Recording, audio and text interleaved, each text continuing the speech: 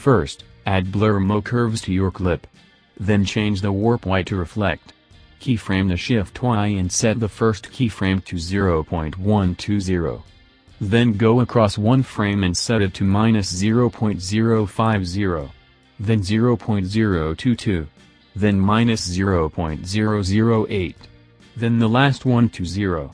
Highlight all the keyframes by clicking the first keyframe, then holding Shift and clicking the last keyframe. Right-click one of the keyframes and set it to smooth. This should set all the keyframes to smooth, but if not, make sure they all are set to smooth.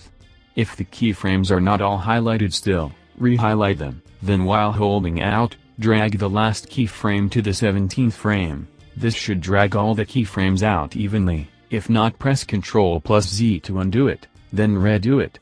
When they are all spaced out evenly, preview the shake and see if it suits your edit. In my opinion, this is not as smooth as it possibly could be, so move the 4th keyframe to the 14th frame and the 5th keyframe to the 21st frame. There, that is what I previewed at the start, just without scaling.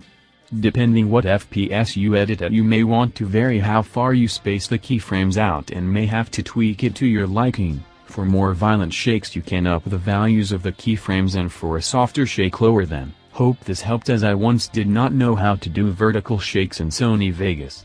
If you want me to do more tutorials, please like and comment. I have other unique advanced effects I can show you how to do in Sony Vegas. Peep my first edit to see if there is any effects in there that you would like me to do a tutorial on. Thanks for watching.